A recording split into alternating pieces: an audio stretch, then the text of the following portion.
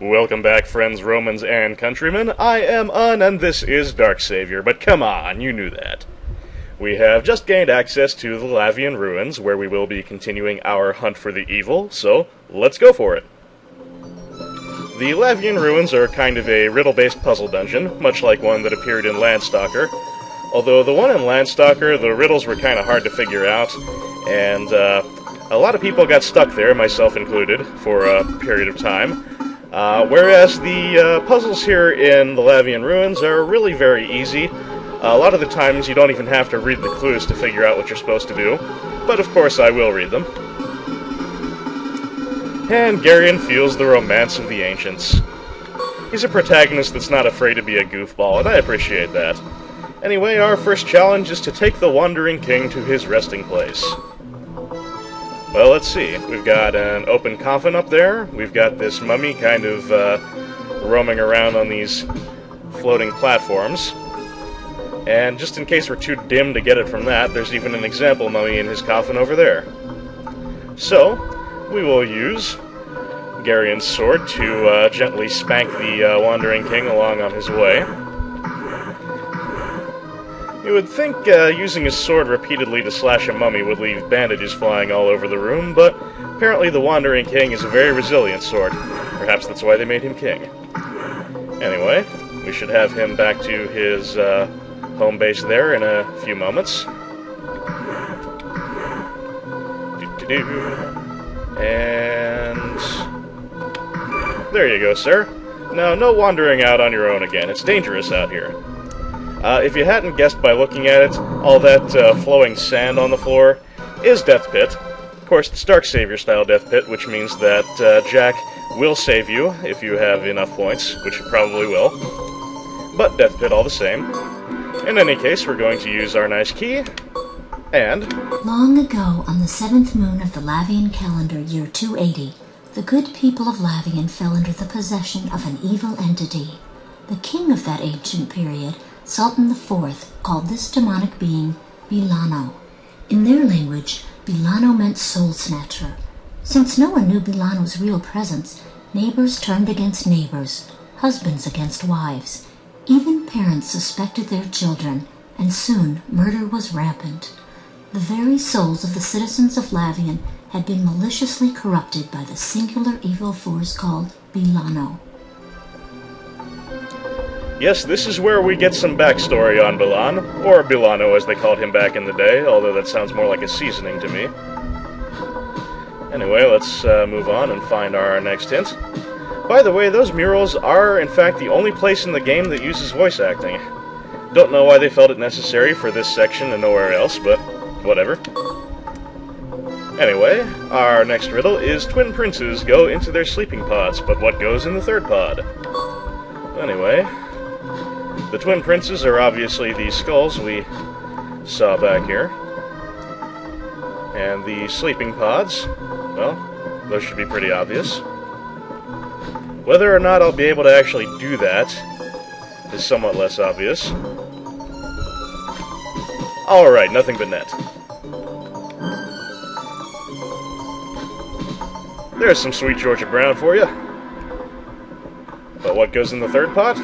Well, we've used skulls so far, and hey, Garion has one of those in his head. Not such a giant one, but apparently it's good enough for the riddle. So, we can grab our next key, and our next bit of voiceover.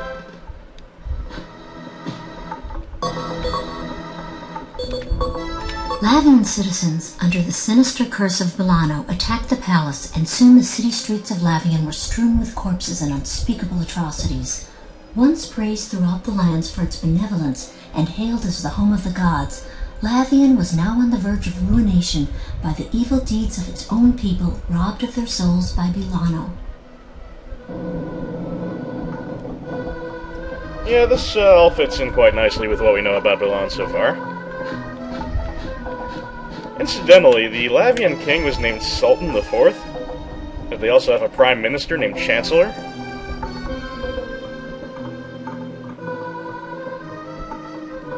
Okay, we'll skirt the edge of this room and get our next hint. which is the dragon's mouth is only dangerous when it's open, twisters in the dune are only dangerous when you are afraid. Well, I'm not afraid. And yep, it's a platform. Very nice. The next part of our hint is that the dragon's mouth is only dangerous when it's open, so let's close it. And that turns this twister platform into a moving twister platform, and that's precisely what we need.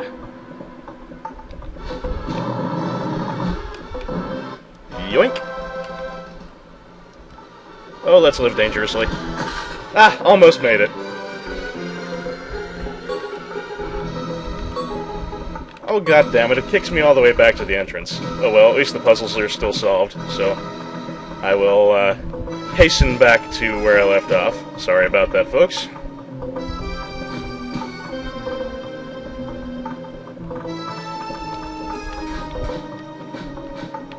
Mind your head there, Garion.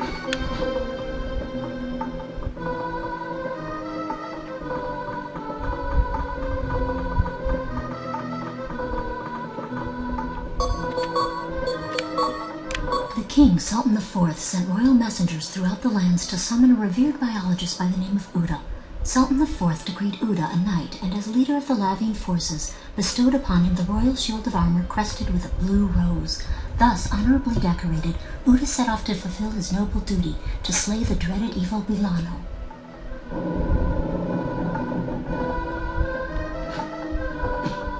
So, Uda has a silent W? That's kind of unusual, but whatever it takes. I believe we are currently above the Wandering King area. Yep, we are. Interesting. Well, I think it's interesting anyway. Pretty good draw distance there for a Saturn game.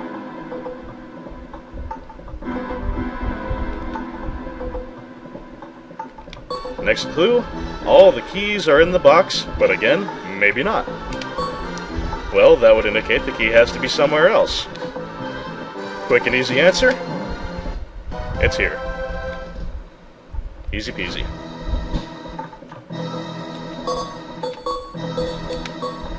Bilano had been observed heading towards the very symbol of the Lavian countryside, Mount Majerna, the Mountain of the Gods. Upon receiving official word that Bilano was ascending towards the peak of Majerna, Uda set off in pursuit. The reason Bilano went to Mount Majerna still remains a mystery. However, Mount Majerna erupted that year, and it is said this occurs only once every 500 years.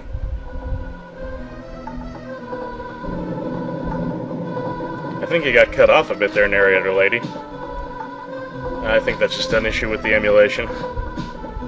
But anyway, let me just ride on over here and grab my clue.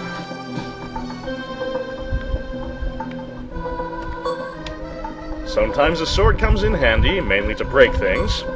A fallen pedestal is also useful, mainly to step on it. I don't know, I think a sword is useful mainly to kill people, but breaking things is a good second. Then again, you probably do use your sword a little more often to break things in this game than you do to kill people. Well, I missed the last one there, and that's the one I really need, so I'll have to ride on back. No matter, though, we have time.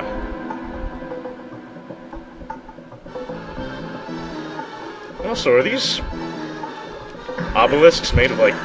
Ah, fuck me running. Well, apparently we were at a checkpoint, which is nice. So I was saying, are these obelisks made out of papier-mâché or what? You would think a little whack with a fairly ordinary-seeming sword wouldn't have quite such an effect on a big pillar of stone, but I guess that's why I don't design games for a living. Much as I would like to, it'd probably be a little more fulfilling than my current job, but I can't bitch too much, it pays the bills. Anyway, now that I've done that correctly, we can take our key.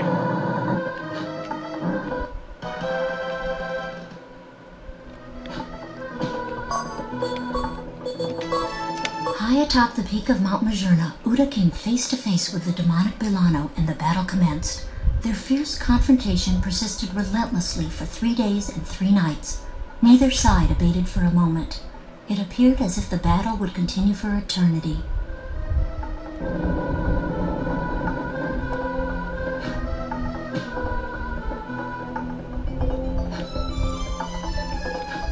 Here we have to use some of the trick that we just learned in the last room, knocking over more of the papier-mâché pillars.